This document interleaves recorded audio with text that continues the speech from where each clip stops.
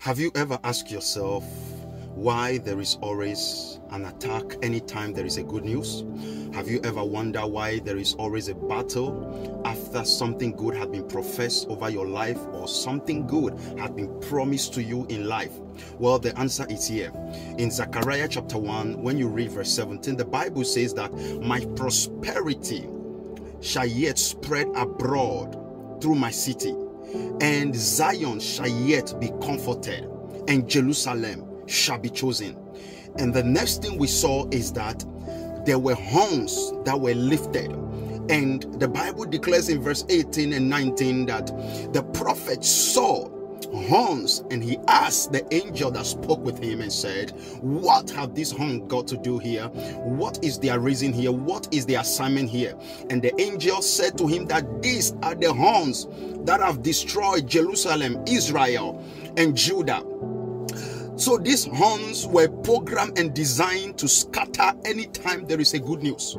These horns were prepared and put in place, assigned, orchestrated to destroy any good news that come to the life of many.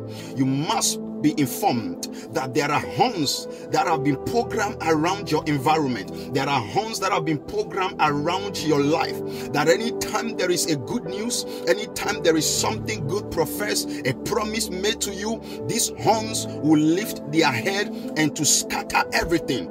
That is the reason why anytime something good is put together, a victory seems to come your way, certain joy or testimony happens to fall your path, something from nowhere will just come and scatter everything, and you are wondering why. That is the answer. I pray for you that the plans of God will stand.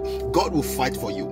The Lord will deliver you and break the head of every horn and destroy the wicked horns that have been programmed against you, against your good news, against your promotion, against your joy, against your peace, against your marriage, against your ministry, against your education, against your academic. The Lord will deliver you from every wicked and demonic horns in the mighty name of Jesus. Receive that blessing right now in Jesus' name.